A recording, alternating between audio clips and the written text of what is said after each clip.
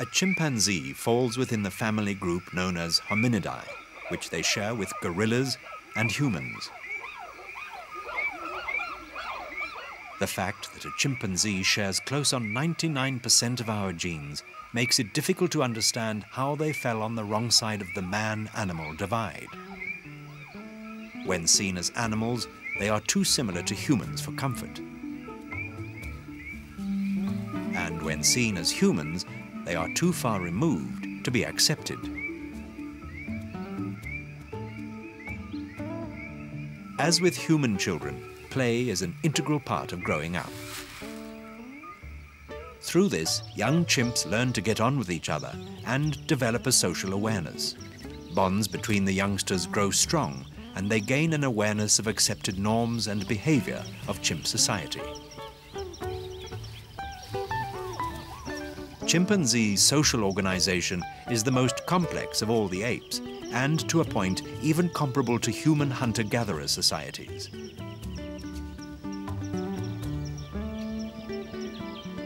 Like humans, newborn chimps are helpless, although they aren't hairless, and they can cling tightly to their mother unaided. Unlike humans, the responsibility of bringing up the infants rests almost entirely with the mother.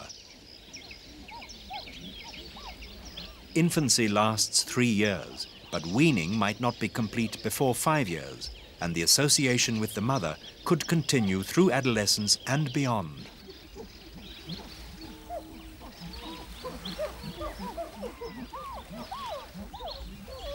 Chimps love babies, and older siblings will often try and play with the newborn babies, which is more often than not discouraged by mum.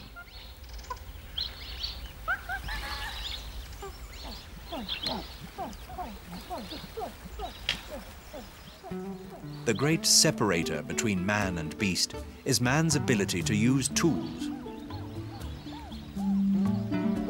Drinking is a simple enough exercise.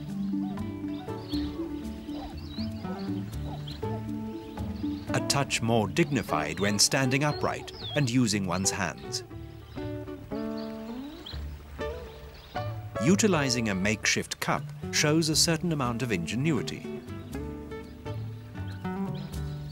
which can be classified as tool using. Sometimes the old-fashioned way is easier.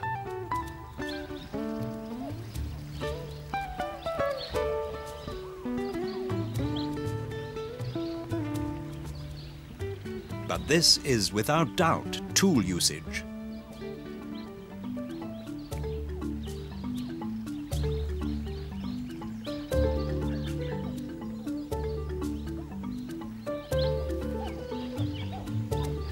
Even if it is a discard from their evolutionary cousins.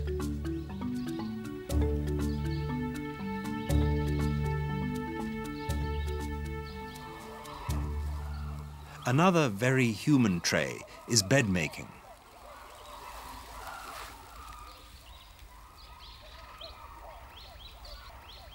Discipline is tight, and teenagers are taught to make their own beds. Some prefer something a little softer.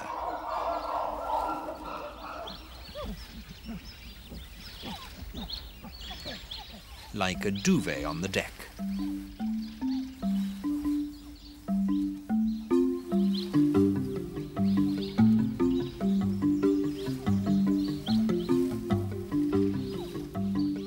This chimp's quest for comfort is puzzling to the elders.